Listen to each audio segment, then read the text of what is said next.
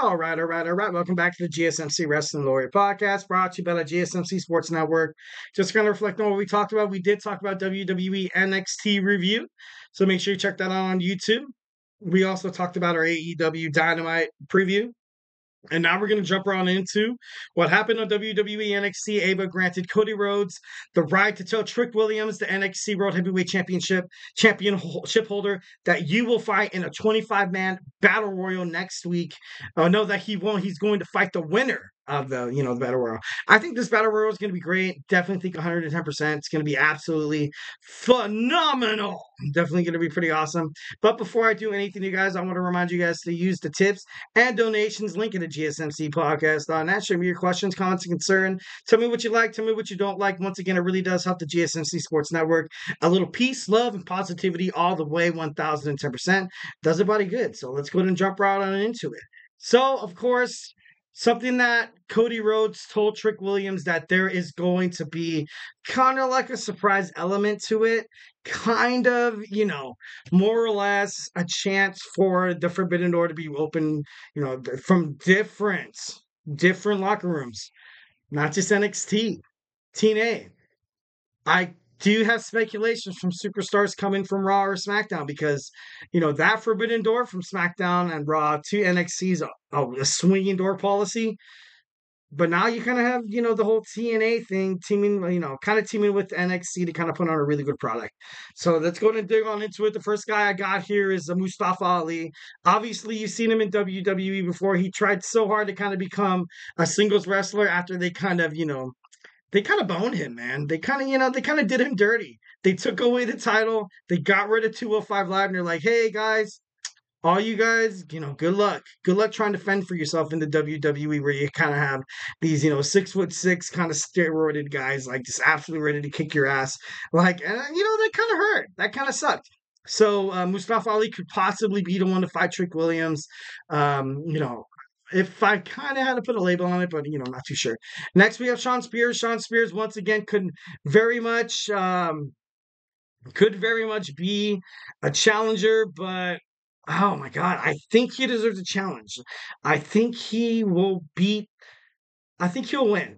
Honestly, he's probably in my top three to win the Battle Royal. Obviously, what WWE kind of wanted to show WWE, the NXT audience, that this is kind of going to be like a Royal Rumble. You're going to have a lot of shocking returns. You're going to have a lot of people that you didn't expect, like Jordan Grace did on the Women's Royal Rumble in 2024. You're going to have a lot of surprise appearances. So Shawn Spears, I like him. Definitely think he could be a champion. So, I'm going to say this guy's going to be a good challenger. He's going to be a good challenger. Next, we have Javon Evans. I love Javon Evans, but as of right now, only because of his character development, I think he's kind of a pretender right now. Pretender for now, because he's so good. He's so good, but he's so very young.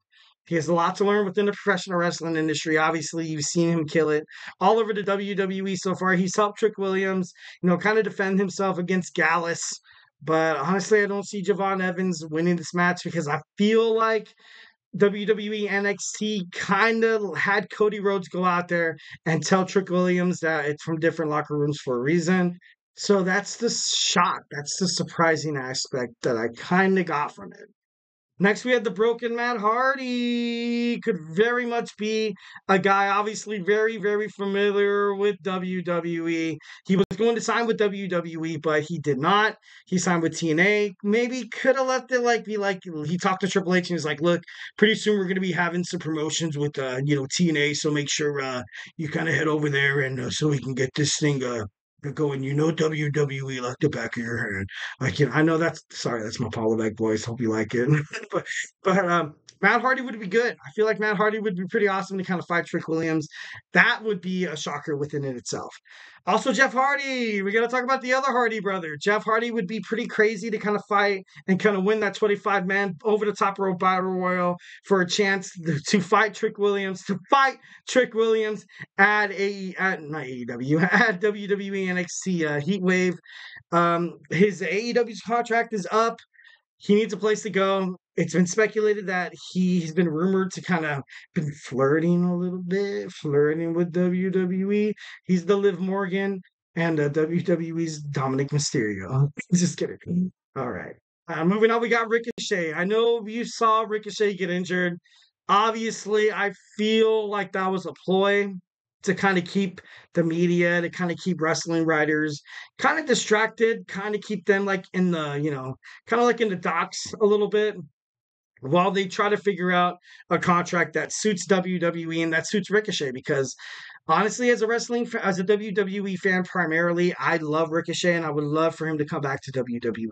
But as a Ricochet fan, I'm like, dude, screw WWE. WWE from the get go kind of did you dirty, kind of didn't use you to your full potential. Assumingly, you were doing really, really well at a different wrestling promotion and at a time that WWE absolutely was the juggernaut monopoly that it is, well, that it was. They're like, you know what? I want to take this. I'm going to take Ricochet away from these guys and, kind of, put them in middle bookings. And yeah, hey, stick it to you. I kind of compared it to, obviously you had kids. I kind of compared Ricochet to like a toy that like, once when you have it, you don't, the person who, you just get jealous because the other person has it. And when you do have it, you don't utilize it or play with it the right way. Not trying to sound weird or anything like that. But no, like 1,010%, I think Ricochet deserved better in WWE. And I kind of, for Ricochet's development, and with the whole Samantha Irving thing, leaving with her in the ambulance left so many different conspiracy theories open. But I like it. I like it. This is wrestling. This is some good old fashioned wrestling. All right, next we have Eric Young. Eric Young used to fight in WWE, obviously. He went from TNA to WWE, back to TNA. This guy loves TNA to death, man. We did a segment about him, a couple of shows ago, and something that I admired from him 1,010% was his ability to be like, look, I've been all over the place. I've been all over professional wrestling. I've been, to the major leagues, WWE, of course, in suspect, but honestly, where my heart lies is truly in TNA. TNA, I feel like TNA does kind of use their creative aspects a little better than WWE, but that could be because WWE has such a huge main roster. And TNA probably has, I would say, maybe half that. But I don't know. It's just a huge, kind of bottleneck. Like, what I mean, a lot of people want to become the best person, but honestly, if Eric Young kind of came in there, I don't think he's much of a challenger. I think he's more of a pretender. All right, and this man right here, Joe Henry, this guy looks like a WWE superstar right off the bat. I honestly do 110% think that this guy looks like a WWE superstar. Why they haven't brought him to WWE from TNA is beyond me, but I think Joe Henry is a challenger. I definitely think it would be a great match between him and Trick Williams. Next, we have Cody Rhodes. I know a lot of you guys are kind of telling Eric, hey, man, what are you smoking over there, bro? You got some peyote? You got some good old, got some good cushion alcohol. Like, no, no. He was like, you know what? I am going to be at the barbecue. Like, you know what I mean? Like, and he said it with like such enthusiasm. And as soon as he wins that Clash at the Castle, and then if he shows up to fight Trick Williams, because I don't think he's never been NXT champion, to be like, hey, I never became WWE NXT champion. Like, you don't like it. I can see that kind of happening. Like, just how Cody is, just for his fighting spirit. I definitely think Cody Rhodes kind of said that, maybe like a foreshadow, kind of thing. Kind of like, that little dealio. So I don't know that, but, speculations. That's what we're here for. We're here to speculate. Next, I have Dolph Ziggler, Nick Nemeth making his way back to the WWE. Kind of a little slim to be honest. And because Dolph Ziggler, Nick Nemeth was done so dirty within WWE, it was to a point where like they were kind of like toying with his character, kind of playing with his creative ideas. And with his brother Ryan within the organization at TNA, if TNA and WWE are looking to have more, opportunities with each other heading forward, yeah, I can see this happening. But kind of just like like a nice little smooch and goodbye. I don't know. I don't really see it kind of happening. Kind of like what you saw with Jordan Grace being defeated by Roxanne Perez. Jordan Grace was kind of mentioned, but if it was like a regular wrestling promo where you had a partnership with the other promotion, you would have essentially Jordan Grace come out and like just talk absolute mess. But like if it wasn't for Ash by Elegance or if it wasn't for Tatum Paxley, I would be the WWE NXT World Women's Champion along with the TNA Knockouts Champion. But that didn't happen. That didn't happen. So, that kind of gets me thinking that like WWE might be flirting with this idea, but I don't think they're 110% serious. Not just yet. Next, we have Ethan Page. Ethan Page lost his match to Trick Williams. He got a little cocky, a little all ego, presumably kind of setting up a match maybe in the future that maybe Ethan Page does knock out the NXT World Champion. But with this battle royal, I don't see it happening because like once when if Ethan Page, he was in AEW. And then he made it to WWE NXT. And that promo last week kind of left him within the locker room, kind of assimilated himself within the WWE network or WWE promotion. And I feel like the way Avon, the way Shawn Michaels, and the way Cody Rhodes kind of set it up, different locker rooms. There has to be a shocking factor. There has to be something crazy going forward. So if Ethan Page wins again and he's going to fight Trick Williams, I wouldn't be that shocked. Because Ethan Page is an amazing competitor. And I feel like they do in the future need a rematch. But it's not that shocking, if that makes any sense. Moving on. We have Lexis King. Don't really have to talk much about this guy. I don't think he's going to go anywhere near Trick Williams' championship. Maybe because, he's kind of the heel. Obviously, the kind of guys I spoke about before, I had valid reasons of why they should win. I have a valid reason why this guy should not win. If this guy comes anywhere near the NXT World Championship, I'm going to shoot myself. I'm just kidding. No, I'm just kidding. I'm not dogging on Lexis King. This guy's been with he's been with professional wrestling. He was a former AEW superstar. You saw Shawn Spears, you saw Ethan Page, and you saw Lexis King confront Cody Rhodes on WWE NXT last night. And Cody told him, he's like, hey, guys, you're in a good spot. You're in the right place. Obviously, Cody Rhodes did leave AEW for personal reasons. He said it was for... I feel like they disrespected him in some way, but he hasn't really kind of opened up to the press about it, which is cool. But Lexis King, I think he's a pretender. All right, and lastly, we're going to talk about Chris Sabin. Chris Sabin has been with TNA for such a longest time, much like Jordan Grace did with the WWE. You kind of offer those who have a little experience inside of the ring, so you don't really, chance hurting the other superstars on the other promotion. So, obviously Chris Sabin, wherever he goes, whenever he fights, a prominent X Division champion, prominent TNA champion, valid guy. I feel like he could, push Trick Williams to the limit, and it would be an absolute surprising, wide open door. So, I definitely think that's, that's kind of like a win-win for TNA and WWE. So, yeah. Well, guys, hope you guys like that segment. We're going to jump right into our segment 4. We're going to get into our WWE Monday Night Raw ratings decrease. We're going to get into that after this quick commercial break. All right. Welcome back to the GSMC Wrestling Laureate Podcast, brought to you by the GSMC Sports Network. I'm your host, Eric Rodriguez, as always, every Monday through Friday night. Just kind of reiterate what we talked about with our WWE NXT review, our AEW Dynamite preview. We talked about the 25-man Battle Royal to determine the number one contendership for Trick Williams' NXT World Heavyweight Championship. Next week on NXT, now we're going to jump right into our fourth segment. We're going to talk about how recent Monday Night Raw viewership has been decreasing. Definitely something that I kind of thought about and kind of wanted to expunge a little bit. But, here we go. So WWE Monday Night Raw ratings have been decreasing for the second week in a row. Like it's so bad.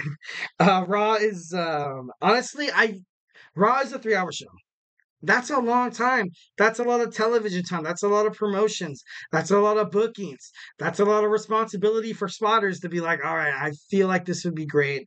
And it's just so hard. So the attention span of people are absolutely decreasing by the milliseconds.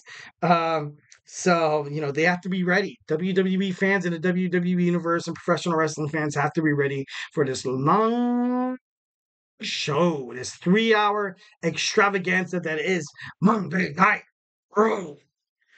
June 10th, which was Monday, drew about 1,609,000 viewers. The previous week audience was at 1,679,000 viewers, which isn't that bad. That's still very, very high within wrestling promotions. I feel like that kind of doubles, triples TNA, Ring of Honor, and all that.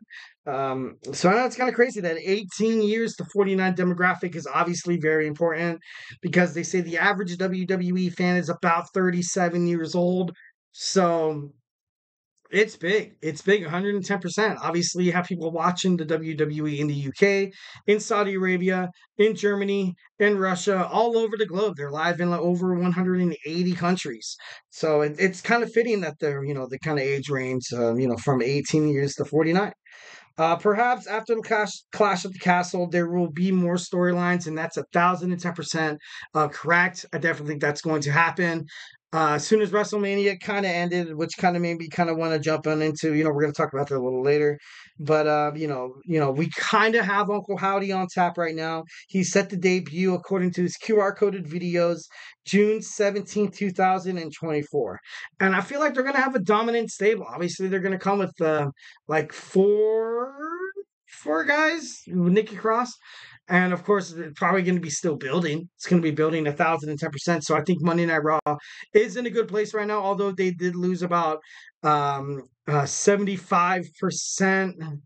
No, they lost like 75,000 viewers, which, isn't totally terrible.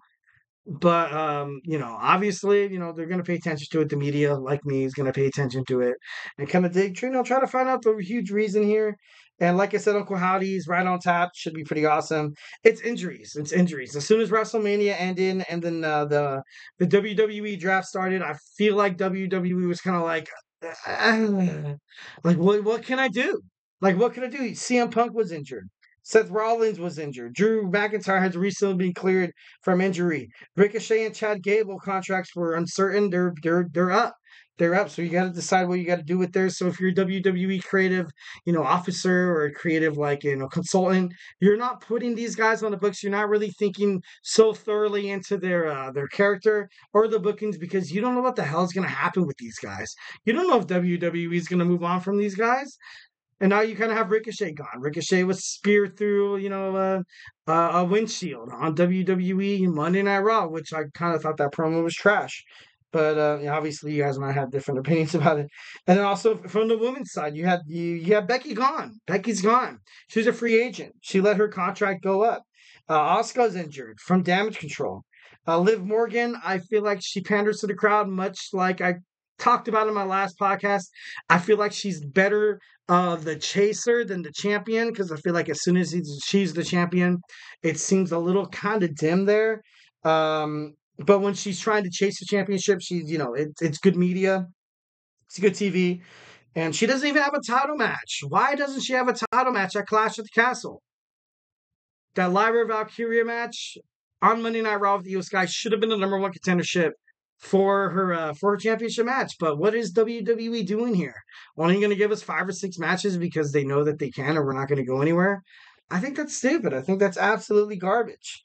And obviously the, Lyra Valkyria during the time in the women's Queen of the Ring, matchups obviously took advantage of this, not willingly. But WWE was like, dude, we need a badass girl to kind of fill in the void here. Lyra Valkyria, we're going to bring her up from NXT. We're going to draft her. We're going to mold her into a future champion. And we're going to have her in the finals against Nia Jax. But obviously against Nia Jax, it's kind of hard. So honestly, Lyra Valkyria deserved all the flowers. She deserved that opportunity. She was probably in the women's locker room, probably the best fit to kind of do that. So one thing that I love about Raw, the Raw's Women's Tag Team Championship division is kind of thriving right now. Of course, you have Bianca Belair and Jade Cargill kind of floating from show to show. You also have on Monday Night Raw Stark and Baszler, Fry and Dawn, Damage Control, and Tiana Chance and Kaden Carter.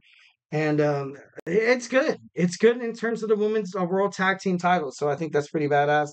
And then Jey Uso also being set up. Ludwig Kaiser has been emerging as a WWE superstar, stepping out of the shadow of the ring general Gunther. And like I said before, one of the main things that I feel that Raw has been doing really, really wrong, and I keep reiterating about it over and over and over and over again, and it's been speculated that he's going to have new creative outlooks and new creative ideas, is Braun Breaker. Braun Breaker was brought to from WWE NXT to kind of be like a heavyweight, but I feel like he's on the back burner for some strange reason. Damian Priest going to feud with the Judgment Day eventually. Maybe Seth Rollins coming back. Maybe Drew McIntyre, CM Punk. Definitely after Clash at the Castle, I feel like 1,010% there will be a way to kind of better direct ideas and ideologies from a standpoint of what's going to happen with WWE Monday Night Raw. Who knows? Because for the longest time, WWE Raw was kind of like it was the main thing. SmackDown was brought in probably like 2 or 3 or more than that. And so far, it seems like Monday Night Raw has kind of been, dug under the radar. So, want to bring Monday Night Raw back to life. Let me know in the comment section. Let me know in the chat. What do you think is best for Monday Night Raw? Well, guys, do not go anywhere. We're going to jump on into our last segment. We're going to talk about our Wednesday wrestling news. So, hey, do not go anywhere.